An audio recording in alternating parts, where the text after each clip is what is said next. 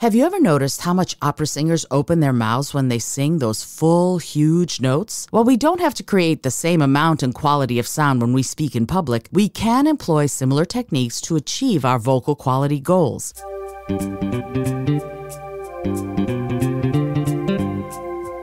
Hello and welcome to the Innovative Mindset Podcast. I'm your host, Isolde Trachtenberg. On the show, I interview peak performing innovators in the creative, social impact, and earth conservation spaces who are working to change the world. This episode is brought to you by Brain FM. Brain FM combines the best of music and neuroscience to help you relax, focus, meditate, and even sleep. I love it and have been using it to write, create, and do some of my deepest work. Because you're a listener of the show, you can get a free trial. Head over to brain.fm/innovative mindset to check it out. If you decide to subscribe, you can get 20% off with the coupon code Innovative Mindset, all one word. And now, let's get to the show. Hey there, and welcome to the Innovative Mindset Podcast. I'm your host, Isolde Trachtenberg. I am super happy that you're here and super honored that you've taken the time to be here with me, and your attention is precious, and I'm really grateful for it. It's that simple. Today is another Speak From Within day. I am creating the audiobook, and you get to benefit from it. Hopefully, you'll enjoy it. I'm recording the actual audiobook of my book on engaging, inspiring, and motivating audiences in live presentations and speeches, interviews, meetings, whatever it is that you need to do. I'm actually recording it for you so you can listen to the entire book. If you go back to Thursday, about a month and a half ago, you'll be able to hear chapter by chapter. Every Thursday episode is Speak From Within. Today, we're going to talk about Chapter 9. This is going to be Chapter 9, Resonance. Let's talk about resonance. Resonance is the vibrational quality and fullness of sound that your voice has when you speak. That resonance can be thin and reedy, or it can be full with a lot of overtones. The more rich and resonant your voice sounds, the more those vibrations are moving through your entire vocal instrument, your body. And the more you communicate with your full being, the more you can connect with your audience on a whole and holistic level. That's the thing no one tells you. The more you can infuse your voice into the resonating chambers in your body, the more well-rounded, resonant, and engaging you'll sound. People like Benedict Cumberbatch and James Earl Jones, their voices resonate everywhere, and that's part of what makes them so powerful. Vocal resonating chambers, the sound amplifiers of the body. So, what are these resonating chambers that no one told you about? Of course, we have the actual vocal folds in what sometimes is called the voice box or the larynx, but we also have other resonating chambers in our bodies, hollow places that help our voices produce vibrations for a richer sound. Our mouths, for example, mission, the ah sound. Try this experiment. Take a deep breath in and say ah for a count of 5. Do it again, and this time, pay attention to how wide open your mouth is and how far apart you are holding your teeth. Was your mouth open wide, or did you have your teeth close together? Now, do it again. This time, when you make the ah for that 5 count, make sure that your teeth are far enough apart so that the tips of your index finger and middle finger held vertically fit between your top and bottom front teeth. For a quick demonstration of the 2-finger rule, go to https://isoldet.com/speak-book under the Chapter 9 heading. Do the same thing one more time, only this time have your teeth separated just as they were when you first started making the ah sound. Do you notice a change in the sound you're making? If not, try it again a few more times. Pay attention to the quality of your sounds. Don't judge yourself, please, as that will make things more arduous than they need to be. Instead, just take note of the sounds you're making. We're just getting started on making your voice the best it can be. Take baby steps, and remember, babies don't judge themselves harshly when they're learning to walk.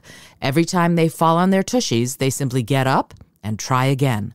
If they stopped to judge themselves, we would be a world of crawlers. Experiment with how wide you're opening your mouth and listen for the changes in timbre, characteristics of the sound. You might notice you have a louder and fuller sound when your mouth is open a little more. Why is that? It's because you have a bigger resonating chamber when your mouth is open. Think about a guitar. Have you ever noticed the round hole in the center of the body of the guitar? That's called the sound hole. The image is at https://isoldat.com/speak-book under the Chapter 9 heading.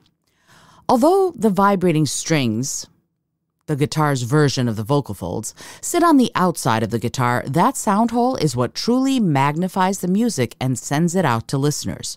As long as we're thinking about musical instruments, picture the difference between a small violin and a large bass. See the two images here, violin and stand-up bass images at http://isoldat.com/speak-book. Notice that the violin has a small body that's well suited for resonating with the high notes of its short strings. A bass, on the other hand, has a much bigger body, and the notes are fuller and more resonant because of its greater size. Each is geared towards producing the best sound for the pitches it plays. So think about the pitches you want to produce and whether you need a violin or a bass when you open your mouth. A mouth resonating chamber of the optimal size and shape brings the best sound to your audience. Have you ever noticed how much opera singers open their mouths when they sing those full, huge notes? While we don't have to create the same amount and quality of sound when we speak in public, we can employ similar techniques to achieve our vocal quality goals. If our voices sound more resonant and full, they're more authoritative and easier to hear, and that leads to better connection, interaction, and communication with our audience. Sinuses and speaking. Another way to increase your resonance is to make sure that you've cleared your sinuses before you speak. Your sinus cavity is one of your main resonating chambers, and it has a real effect on the sound of your voice. If your sinuses are stuffed up, you will have a specific sound, that stuffy, nasally sound you get when you have a cold. You'll also lose the ability to make several of your consonants. Mission: consonants and a stuffed-up nose. Squeeze your nostrils shut with your thumb and index finger and try to say the letter N. Does it sound a little bit more like a D? Try to say an L while you're plugging your nose. What does it sound like? Is it different than usual? I'll bet it is. Speaking with intent. We all have unconscious habits that we have developed over the years. These habits, like filling spaces with sniffing, or clearing our throats, are interruptions to the flow of thought and our ability to listen. So here's another quick tip. Blow your nose before your interview, important meeting, or presentation. You'll increase the resonance in your voice and you won't sniff as much. The dreaded also needs to go. We all know we shouldn't do it, and the majority of us use it as a crutch. Whenever we're not sure of what we're going to say next, we default to like, or another vocal placeholder. It makes us feel safer because it takes up room and sound in our space. Yet, just because it fills a silence doesn't mean it's a good idea. We feel like it's providing resonant sound and something for our listeners to hang on to while we essentially stall for time. But instead, we're putting filler out there, and that diffuses our message. Start listening for in your speech. Notice when you're using it, and instead of defaulting to that vocal placeholder, build a sense of comfort with the pause. Radio people say it's, quote, dead air, unquote, when no one's speaking, but I like to think of it as breath. When you pause in silence instead of filling the room with an you are leaving space for your listeners to breathe, much like the white space on a piece of paper leaves reader room to think. In an instant of silence, take a moment and reconnect with the people listening to you. Acknowledge everyone in the room as well as yourself, and make sure they all know that you are there, present with them in that moment and for the duration of your acquaintance. The more people know your authentic regard for them, the more they'll respond in kind, because some part of each of us recognizes the need to be heard and understood. It's ancient and primary to our survival. I hope you've enjoyed today's episode of the Innovative Mindset Podcast.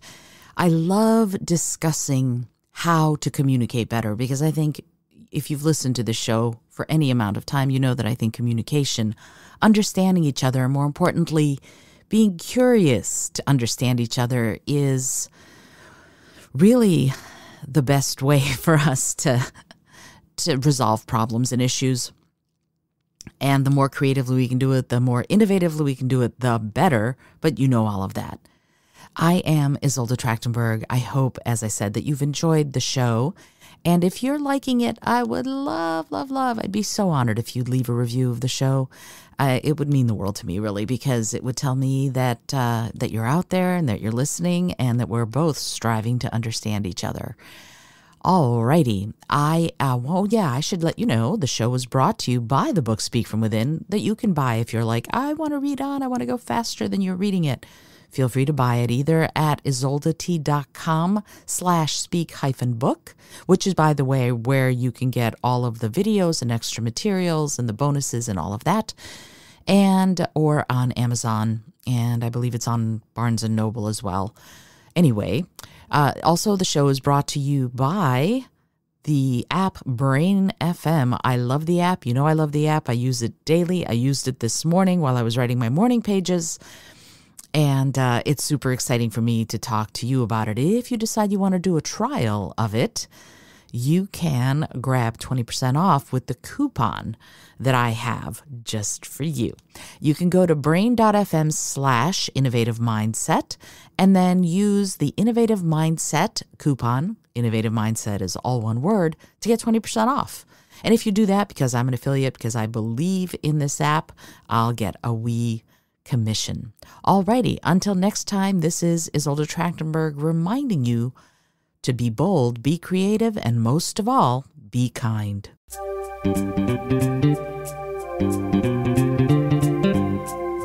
Thank you so much for joining me today. I really appreciate you being here. Please subscribe to the podcast if you're new, and it would mean the world to me if you told a friend about it. Today's episode was produced by Isolde Trachtenberg and is copyright 2021. As always, please remember this is for educational and entertainment purposes only. Past performance does not guarantee future results, although we can always hope. Until next time, remember to be bold, be creative, and most of all, be kind.